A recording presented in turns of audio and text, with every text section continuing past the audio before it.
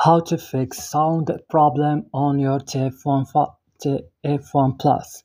So the solution, guys, is very easy for this problem. Pay attention in this video till the end. Just come and open your settings of your phone, go click at apps option and search right now for TF1 Plus and click. Here, guys, you're gonna find this list of options. Scroll it down, click on storage, click clear cache here, and you have to back, click on force stop and click OK.